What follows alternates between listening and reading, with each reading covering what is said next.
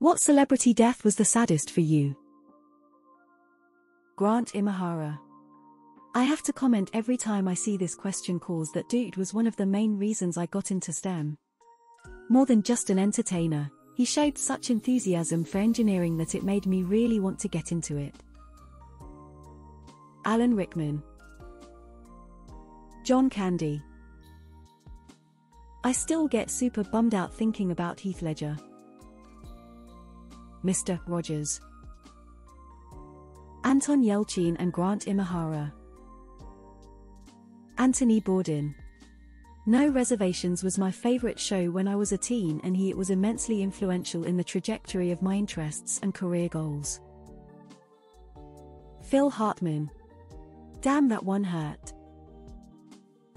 John Ritter. Robin Williams. Cameron Boyce. He was in a lot of the shows that I used to watch. He got a lot of seizures due to his epilepsy, and one of them killed him. He was only 20. Aaliyah. She was too young. Same with Selena. A breakout star. I'm going to have to say Anton Yelchin. Such a tragic accident that could have happened to anyone. He was only 27, I think, and died with his car suffocating him to death in his own driveway. Alone, scared, and probably a relatively slow death. Truly tragic, disappointed but relieved face. Chadwick Boseman. Chester Bennington. Alex Trebek. John Denver. By far. He was only 53. There was still so much music to make and share. I cried for a few months about it. It really hurt too that so many people made fun of him and how he died. When I was 10 years old back in 1976, my mom and I moved to Glenwood Springs, Colorado, and I fell in love with the mountains. We were dirt poor, but I loved it. We moved a year later. My mom just couldn't make it there, and John was forever my connection to nature, the mountains, and Colorado. I still listen to his music almost every day. Norm Macdonald. Chris Cornell. Steve Irwin. Like the world still needed him. Tom Petty. Amazing musician. His songs were like distilled Americana. Very toe-tapping folksy for most of his career and amazingly soulful in his later work. Never got to see him live, and kept telling myself, I'll catch the next tour. Died before I ever could. Freddie Mercury. Not unexpected, but definitely the saddest. Chris Farley. His last words to the hooker when he was ODing was "Please don't leave." Didn't help I saw a pic of him somewhere on the ground in the aftermath. Philip Seymour Hoffman. George Carlin. Brandon Lee. He was on the verge of stardom. River Phoenix. Alan Rickman. Pensive face, pensive face. Leslie Jordan.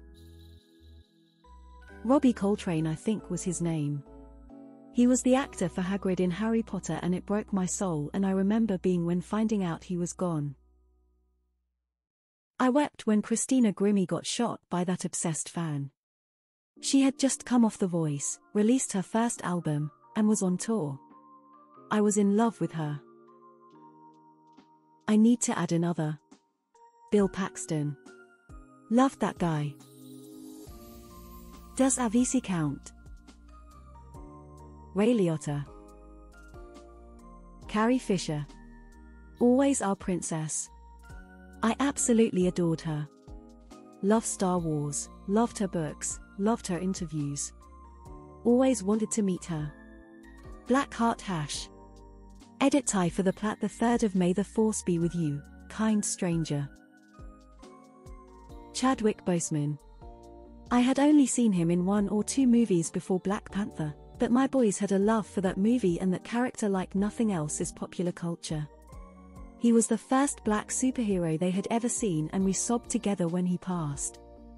It was even hard for them to watch the movie for a while. I think about the hope and smiles that he gave to so many, and I am so thankful for him. His smile was infectious. Since so many people have named Robin Williams, I'm going to mention another that just flattened me. Nichelle Nichols. Lieutenant Nyota Uhura. One of the most influential women of her time, especially in getting women of color involved with the sciences and NASA. FLY hi, Bo today I fucked up El Dreamer. Not the saddest, but boy Prince both definitely felt momentous. Sean Locke. Whitney Houston, she had such a gift and so much sadness, then the fucking drugs. Then Bobby Christina, it's too sad. Chester Bennington. Linkin Park was the first band I ever remember falling in love with. Me and my sister played Metare so many times on our little CD player the whole album skipped eventually. It was the first album we ever owned and we literally wore it out. And when my life got hard and my sister died, he was one of the artists who gave real voice to my pain. I spent a lot of nights singing along to Linkin Park when I felt lost. I loved his music for so many years, and losing him was the first and only time a celebrity death ever made me cry. Rick Mayall. Lord of Misrule. Brittany Murphy. Chris Cornell. Betty White. Kurt Cobain. Brittany Murphy. For whatever reason, I just feel this immense sadness when I remember her passing. She's a phenomenal actress and I've seen a few of her movies, but I wouldn't say I am an avid fan at all, making it a bit strange since I tend to be passive with celebrities in general. Whenever I come across a picture or mention of her, I just feel some pain, as though she were a friend I once knew. Genuinely shocked I cannot find a single reference to Sinead O'Connor. She spoke truth to power and endured years of hatred and abuse for it, on top of her poor mental health. Her son disappeared and was found dead, and she was gone herself within a year. A sad, tragic and unfair end for a talented and brave woman. Kevin Conroy. I felt sad about Robin Williams and Anthony Bourdain, but they were in a state of pain where they seemingly welcomed death, and that they found rest. Conroy made me sad after reading through his difficult challenges with his personal life and then finding out he'd been hiding his illness for a while. Also, he was always just the absolute nicest to his fans and exceptional at what he did. I was glad he felt loved. But I grew up with that voice, that Batman, and while I felt happy he was released from his pain, I feel sad I'll never hear his voice anew ever again. Leonard Cohen. Bernie Mac. Gene Wilder was a death that really shook me. He was a favorite actor and author of mine, and it was hard for me. Just happened yesterday, WWE wrestler Bray Wyatt died at the age of 36. I don't know how famous he is outside of WWE, but that's my answer. Princess Di. Absolutely no call for what happened. Luke Perry. Ayrton Senna. David Bowie. My older siblings listened to his earliest music back in the 60s, and he was pretty much the soundtrack of my entire life.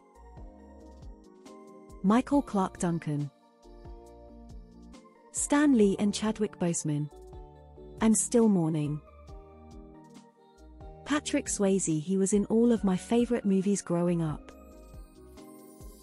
Taylor Hawkins. Dolores O'Riordan. Songbird. Mac Miller. Adam Yachemca. Bob Ross or John Denver. Prince was tough, the whole state mourned him. Satoru Iwata. I knew once that last Treehouse video was done with puppets, that his cancer must have gotten too hard to manage. He still did the show from his bed. He took meetings to ensure everyone knew how to ship all their great games.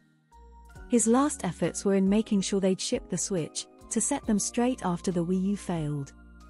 I miss his enthusiasm and vision. I scrolled way too far and didn't see his name. Lance Reddick. Come on people, Lance fucking Reddick Fringe. Destiny 2. John Wick. There will never be another like him. Technoblade, hands down. Sir Terry Pratchett. GNU Terry. Trevor Moore and Tom Petty. Stevie Ray Vaughan was the first celebrity death that had me in tears because I was a young guitar player and trying to learn all of his songs. He was my idol. Later in life, Robin Williams, it just hit hard. Steve Irwin. John Candy. Eddie Van